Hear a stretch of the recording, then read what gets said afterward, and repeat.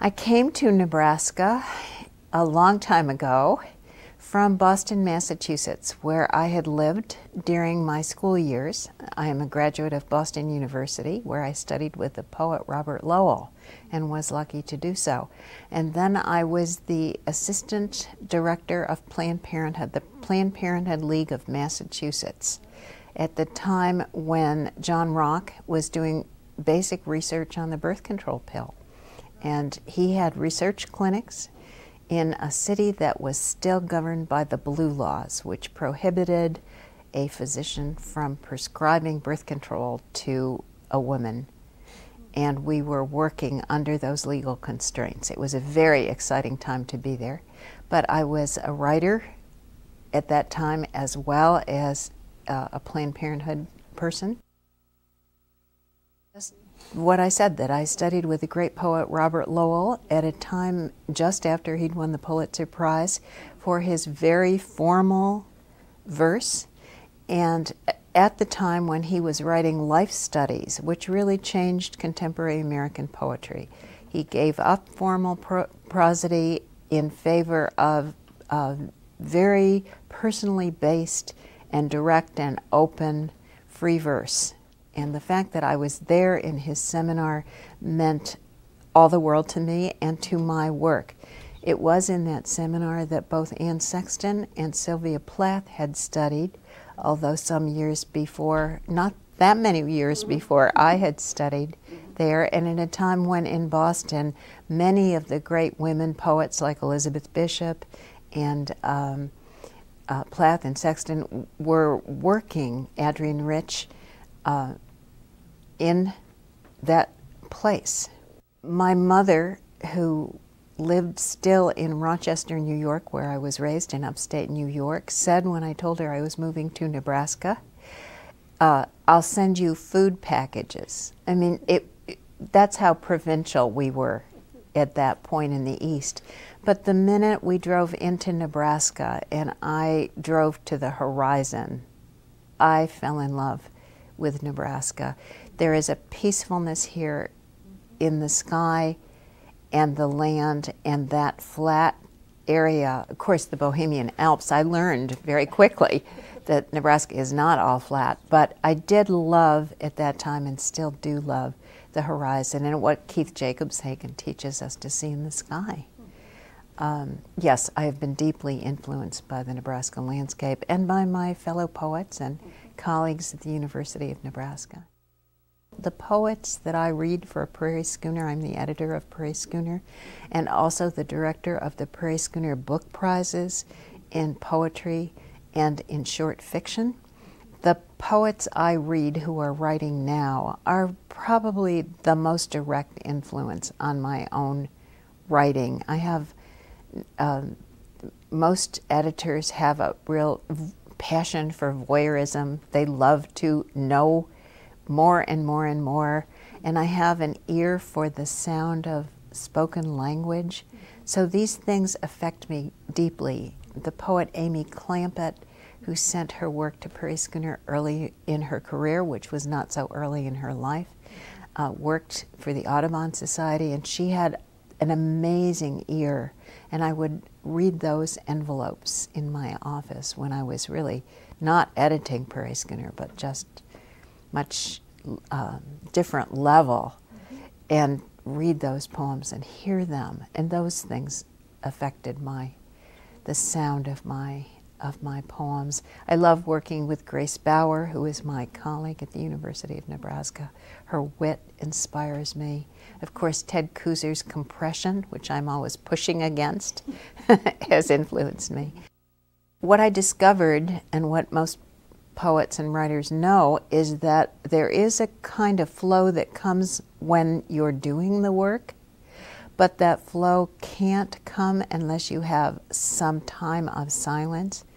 I have a very close friend, the poet Carol Simmons Oles, and I called her one day when I had been on leave from the university, a faculty development leave to write a new book, and I said, I'm doing nothing. I'm sitting and looking out the window. I'm not reading the paper. I'm just looking out the window. She said, you're doing your work. And that kind of meditative silence seems to be necessary. Or other times I'll be driving my car and I'll hear a phrase on the radio, just 4 words together, and they'll catch my attention for the sonic qualities, and then I'm off. But more often than not, I need not the crazy schedule that you and I both have with our work, our professional work. Mine is at the university, teaching in the graduate program and some undergraduates in our PhD and master's program in creative writing in the English department, and editing Prairie Schooner. So most of the time I'm looking outward at other people's work rather than inward at my own. I believe that all good writing comes from the body, and by that I mean the perfectly obvious address to the 5 senses. I also believe with Robert Lowell, who wrote, "Yet why not say what happened?" So I believe in history articulated through one voice, and that voice may sometimes be the voice of the poet or the voice of the writer, or it may be a stolen, appropriated, taken from someone else. Maybe it's a speech that you've just read and there are phrases in the speech. But for the most part, the individual voice is the one that captures me most. It captures my attention both as a reader and as a writer. My voice is inconsistent. I think I'm a good editor because I have weak boundaries. I fall into a text. I don't hang on to my personal identity and beliefs. I can see many things from many sides, many perspectives, which makes life a little difficult for a citizen, but often is helpful to a writer. I think I like the voice that sounds in the moment.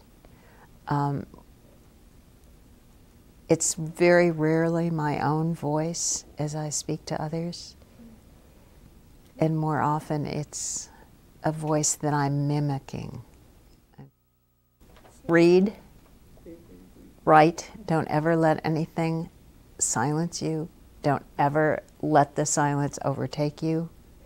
Write, read, write, send your work out. I know from many years of editing a major journal that editors are waiting to see your work. You may not feel that that's so when there's so many writers, so much competition, but I don't think of it as a competition.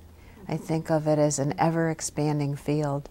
And now with the web, we have more and more and more opportunities to speak to one another in ways that are not this way, person to person, and to speak to a wide variety of audiences is really our charge.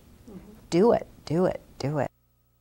I have a new book of poems that is about 2/3 finished, called List and Story, which is based on some research that the poet Alicia Ostreicher did. She's also a scholar, and she wrote that the Bible is comprised of lists and stories. And by lists, she meant the genealogies, the begats, and then narratives. So I thought that's what I would like to do. I'd like to write a book of lists and stories, catalog poems, which I love, and narrative stories. And so I had a faculty development leave last year, and I started that book, and it's about 2/3 through, and I'm hoping very much that Wesleyan University Press, it's been my publisher for my last 4 books of poems, will be interested in this one. And then after that, I'd like to write one more book, and that's a prose book on transitions. I've written a book about disruptions in the body, the family, in the body politic. Now I want to write about transitions, those transitions that come in every life and that are often silent. And whether that will be an edited book in which I will commission essays from other writers or whether I'll write the essays myself, I don't know. Well, this may be my last or nearly last reading, poetry reading in the Heritage Room and even in Lincoln, Nebraska. And so I thought I would close the reading with some few poems from List and Story. Now, it's my practice when I'm writing a book, to let the poems occupy their space on the page, to be mapped in a certain way, but not necessarily finished. And I thought, what a great chance to read some of these poems out loud. And then I thought I would revisit some of my earlier books. The University of Nebraska Press has just published my first book of poems that was commissioned, or was under contract to Grove Press many, many years ago, when Grove Press was sold and the new owners cut out the poetry series. So that manuscript fell into two pieces, each of which was published, but the press said, let's bring them together again under the title What Happens, which was the Grove Press book title, and let's just do it. So that book has just been published. I thought I'd read some of those very early poems, revisit some of them, and move through to my most recent book of poems, which is called All Odd and Splendid. My name is Meredith McGowan, and I am the curator of the Heritage Room. I'd like to welcome you to the Heritage Room and to the John H. Ames reading series. We're excited that this reading series has been in existence for 25 years. The Ames reading is obviously currently held at 2 o'clock here on the third Sunday of the month, and I thank you for being here. This is the 190th reading in the series, so I'm glad you're here to enjoy it. We are here in the Jane Pope Geske Heritage Room of Nebraska Authors. It is a special collection dedicated to promoting and preserving works by and about Nebraska authors. It is a representative collection, of course, of about 13,000 volumes, some 3,000 Nebraska authors. We also have information files, magazines, pictures, manuscripts. If you look around the room, you'll see artwork, owls carved by John Scard, and those kinds of things too, and other memorabilia.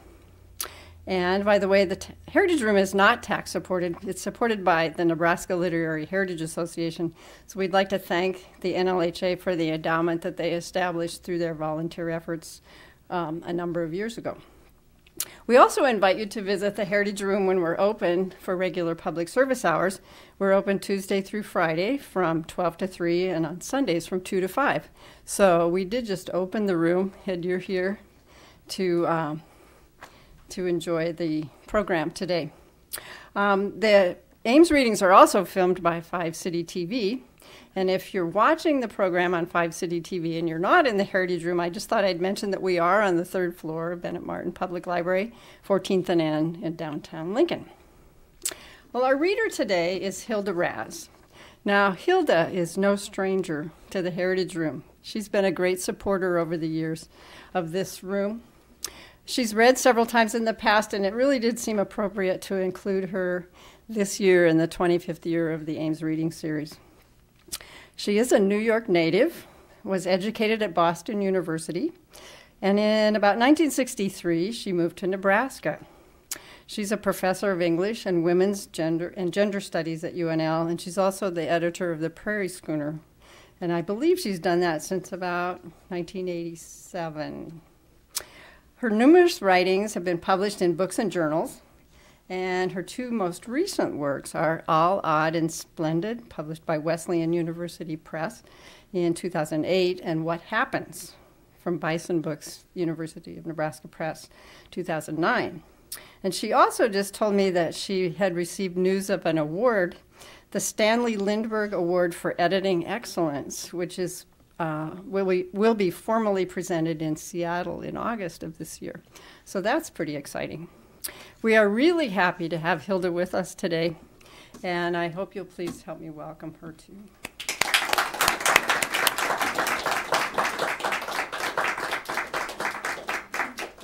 Thanks, Meredith. Thank you.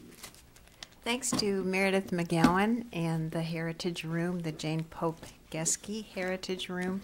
We all remember Jane with great affection, and I am grateful to see so many friends here today. So I thought I would begin my reading with a new book, which is really an old book. This is What Happens. And What Happens was my first book manuscript. It was accepted by Grove Press and was in press just at the time that venerable institution was sold and the new owner cut out the poetry series. So the book fell into two parts, each of which was published. And the University of Nebraska Press came to me and said, well, let's just put the manuscript back together and publish it as it was meant to be. And I was so glad to have that happen. So I thought I would read the title poem from What Happens. In Alma, Nebraska at midnight, into a spring storm the young doctor goes out.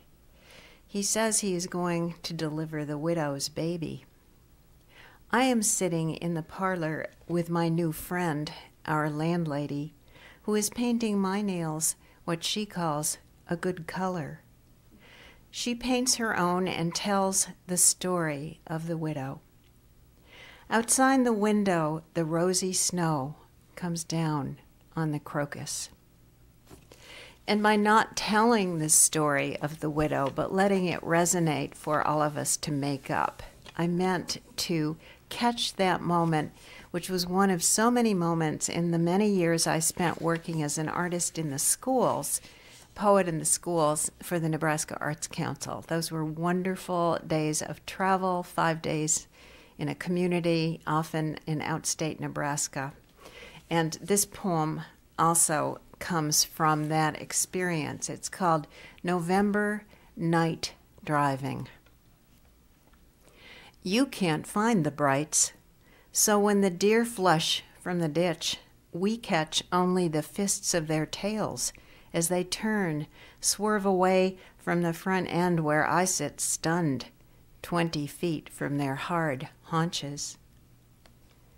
All day I have been following snow geese so high in masses against flat sky, only pattern can be the eye's subject. Tonight, the thud and rush of deer, pulled onto pavement by legs so thin they are poles, pushing boats through dark waters. Now I see them particular, clear, a near miss, buff and flesh. I was so horrified at sitting in the front seat of a pickup, and here comes this deer, and it was so close to me, and yet it was simply another event in the life of the driver. So all I could do was marshal language to push away the experience and also in some way to try to capture it.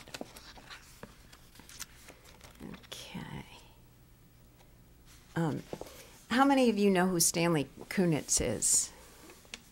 He's a venerable poet, brilliant, funny, a great gardener. His most recent book is From the Garden, and it's photographs of Kunitz at nearly 100 in his garden, bent over the flowers, and some meditations on the garden.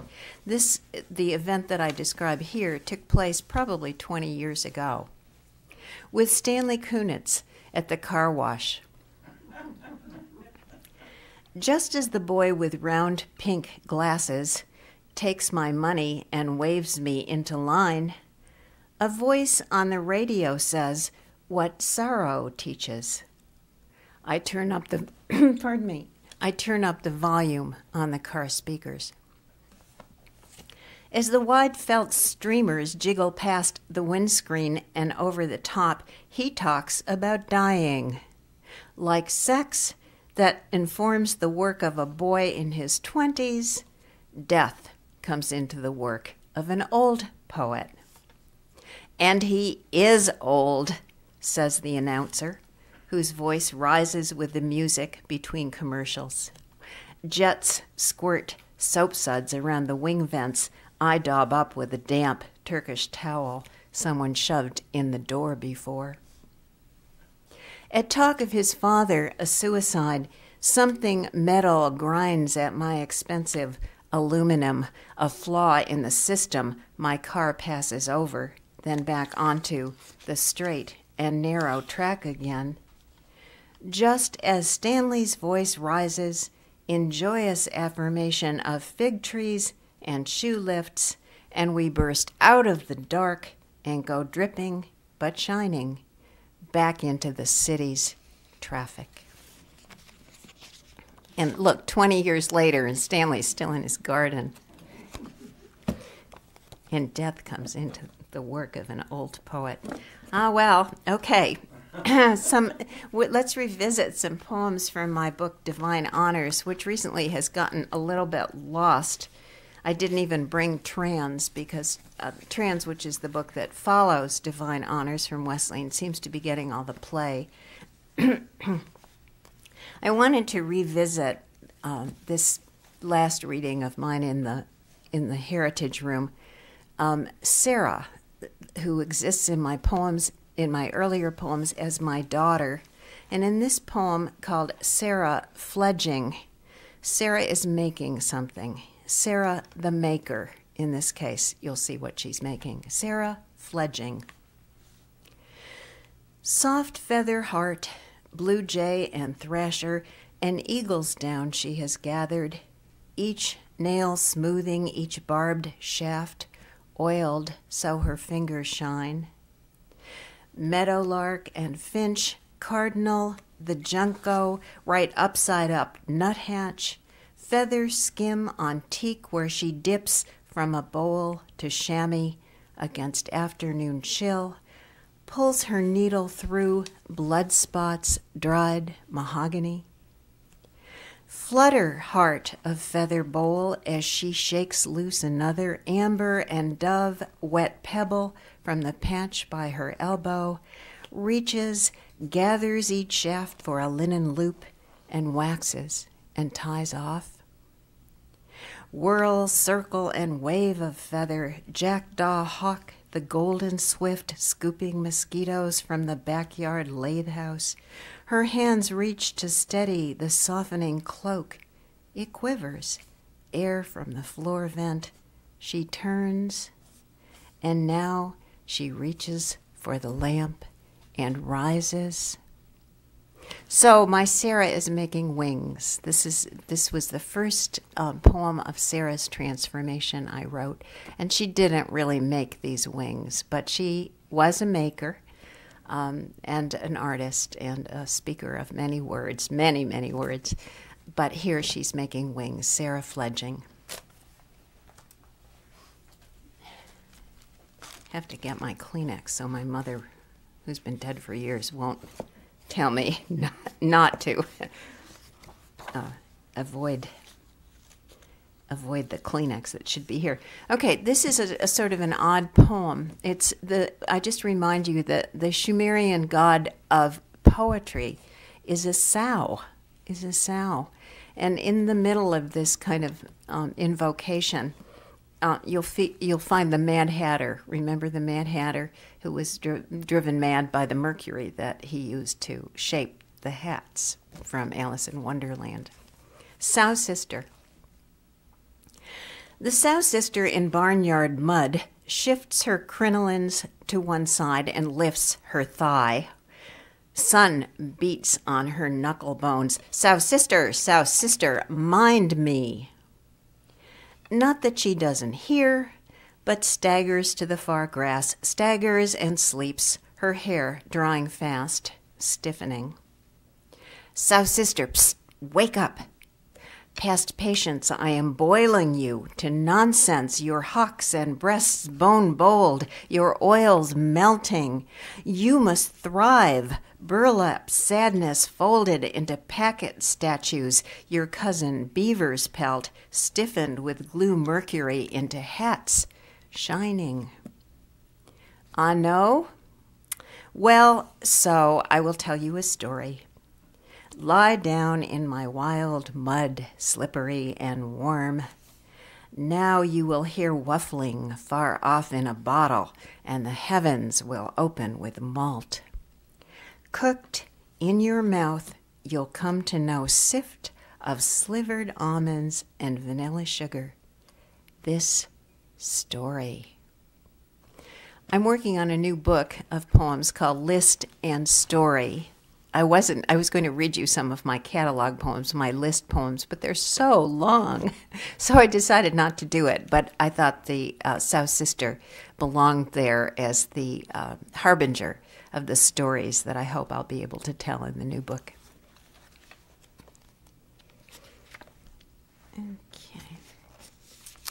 And here's Daylight Savings, Sandy Creek, Nebraska. So this is another in the traveling poetry teacher poems. And this traveling teacher who's coming into these communities is both respectful of the people that she meets there, but also a little bit full of herself and a little bit involved, self-involved in her own griefs and stories. And yet she's always bumping into the stories in the communities that she hears and feels compelled to tell. So Daylight Savings, Sandy Creek, Nebraska. Between shelves where I work in the dark, the librarian comes to visit. I'm a farmer, he says, bankrupt. Like many others, I say, polite, the visiting teacher. He turns pages of the new book he has come to show me, with a hand, minus a thumb. One book about travel he likes especially. The cover shows a high-wheeler parked by a fence. I ride them, he says proudly. Another book about Nazi resistance in France shows a child with a spade. Farming, he says. I don't know how to do this job yet, he whispers, wondering about his book choices. What do I think? I think he's doing fine. Books about women, books about history, books about politics. Nicaragua, with a picture of trees on the front. On Tuesday nights after school, he's learning EMT, emergency medical training. They don't have doctors out here. No better way to give time. He's got kids too, he says, locking up the room for lunch. In the hall, he opens a folder with pictures, broken chest, sutures, flailed lungs. Over spaghetti, I ask if he's ever afraid. Never, he says. I castrated bulls, dehorned them, the blood flying, vaccinated for a black leg. Some get the vet for all that, but I didn't. I never did. I've seen it all. In the afternoon, I teach freshmen and juniors. One, handsome with a neck hickey, surly and quiet, writes well about death. In the state hospital for a month last year, says the teacher. What can I do for him? Outside, spring raises the smell of urine from the fields. I walk through, breathing what cures. I watch the sun go down late. Next day at 8:30 class break, the librarian calls out, "Sure hard to get up these dark mornings." "Sure is," I say.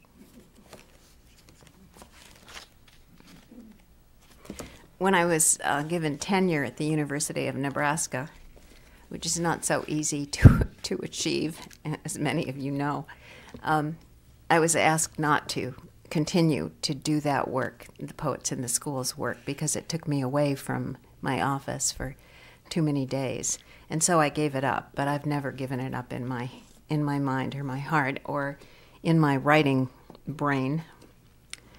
I thought since we were all here together, I would ask you, if you don't mind, to listen to a few new poems from my new book, List and Story. Now, there are none of my students here, but if they were, they would tell you that I'm a great believer in making the map for the new poems. You make a place on the page for them, and then at a later date, you smooth the edges and refine them and tuck in the odd syllables and make them perfect, or as perfect as you can. These poems have the rough edges and the extra syllables and the surfaces, but I wanted so much for you who came out on a Sunday afternoon to hear a little bit of my new work. So with your permission, I suppose you could say no. We're an intimate group here. Okay, this is called Generations, and you'll see some new characters in this one. Generations. Oh my God, I'm eating fish, says Anna at 22 months.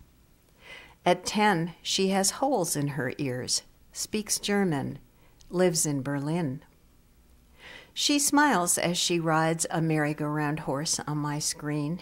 In full color, she is fixed, rising, wearing a camel-colored hat lined with fleece. She bought at a thrift store in the Middle West, where I live. Now she is in France. In another picture, she straddles a bench with Ava in the Paris metro. The girls are looking for the train. They are smiling. This picture is on my iPod. Where next? To the farm outside Regensburg? To a holiday house in the Alps? Wherever they go, for now they are together, sisters with their mama and papa. Tomorrow I'll buy my plot, sign the will, get ready to vacate the premises.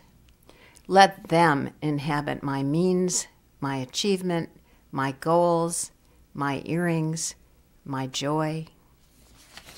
So Anna and Ava, granddaughters.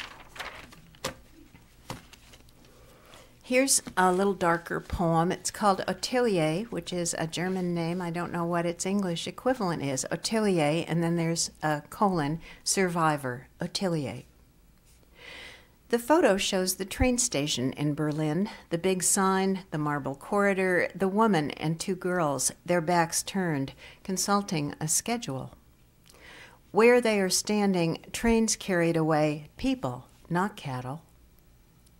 The atheist who fled to America to live with two husbands, both European, neither Jewish, is on the psych floor now. At 84, her childhood has returned, that flood she spent her life escaping.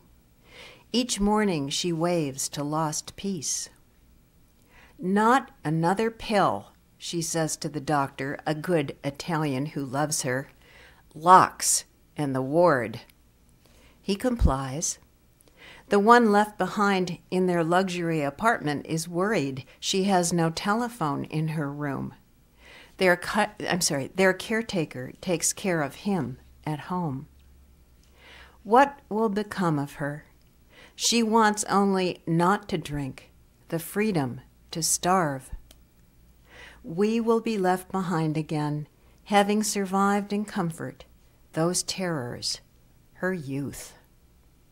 And in that poem, I'm so aware of the differences in human experience over generations, the good luck that you're born in one place in Lincoln, Nebraska, rather than another place, perhaps in Germany during the Holocaust, and how lucky we have been to be able to contemplate the comfort of our past, and that some people, in spite of sharing geography and homes, adjacent homes with us, never escape. So, little effort to deal with that. This poem is called War. I, like everyone else of my generation, am obsessed with war. War. Grateful but unarmed, the soldiers hit the field.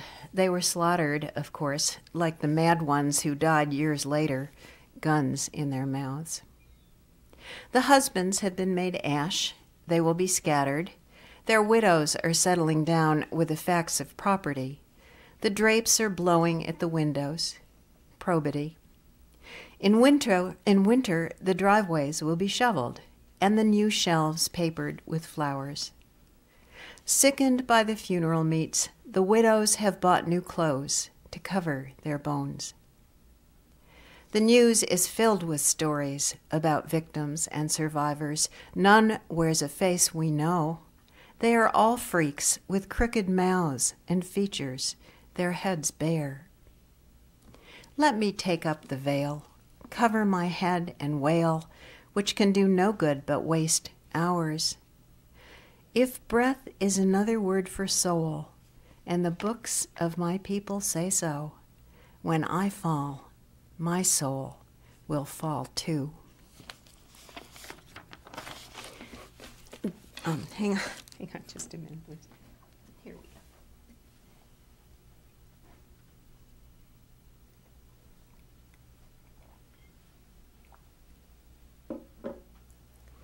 Okay, I'm working on a long series called The Spa of the Three Widows. The Spa of the Three Widows. And I thought I would just ask you to listen to three of those. The Spa of the Three Widows. At lunch, anyone can see, or maybe only the wife, who is draped in a black shawl, their Greek chorus, that they've lost together on the grief diet the weight of a healthy man, the one missing from each side of the patio table where they're sitting. They bend together over their burgers, chopped beef or vegetable, and salad, no wine this time, to discuss this year their husbands have taken by the hand death and have been dispatched by his tools, cancer for one, collapse for another, and for the third, a fall from the shed roof. Behind her shawl, the Greek chorus wonders about the sulfur tubs in the meadow behind the patio. A specific, says the brochure, for a bad back. Too much to carry, she thinks, listening to the widows laugh.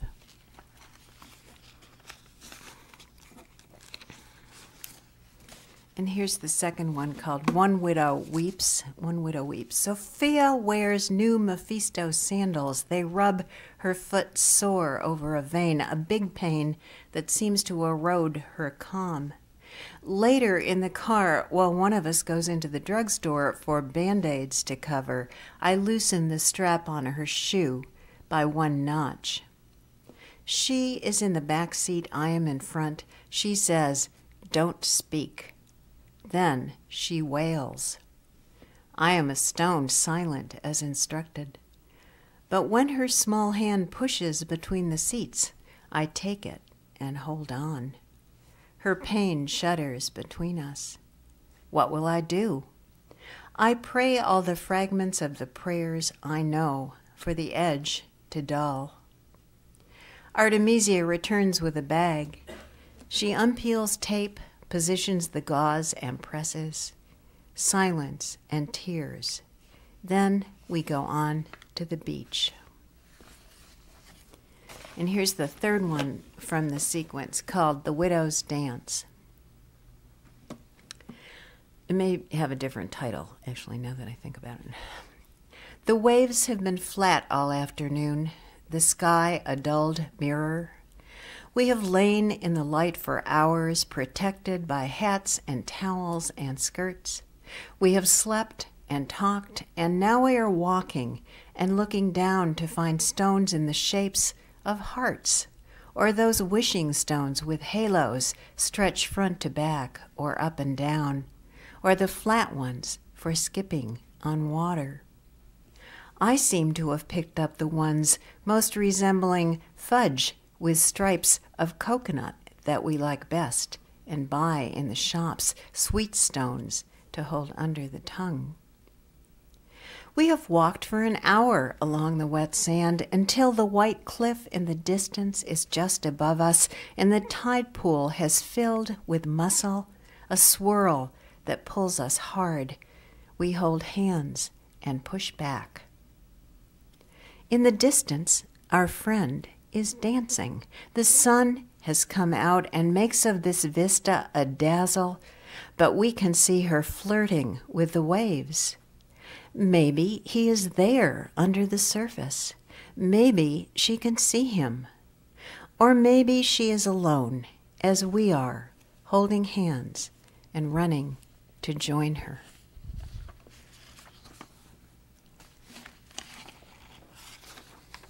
Okay, and I thought I would close with a little concrete poem from this book, All Odd and Splendid, which is my most recent new book of poems.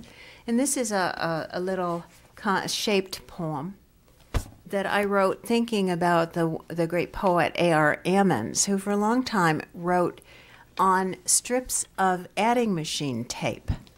The shape of the paper configuring his lines, his line shapes. So this is called Paper Strip. I mustn't spill over margins. This desk isn't mine to foul. I'm writing in ink. In fact, country, mine, white, slick one side rigid, boundaries nothing, organically loose to grow in the body, or dirt, formal rigor for pen and brain. Why have I come to arbitrary limits?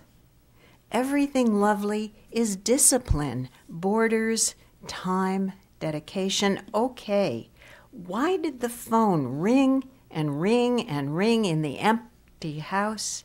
Where are you? Fallen air from the sippy surface of the reverse? Oh, page, be my friend. I need you to guide my thoughts on loss, exactly the opposite of absence, which I think may be death. This page filled up completely, edge to.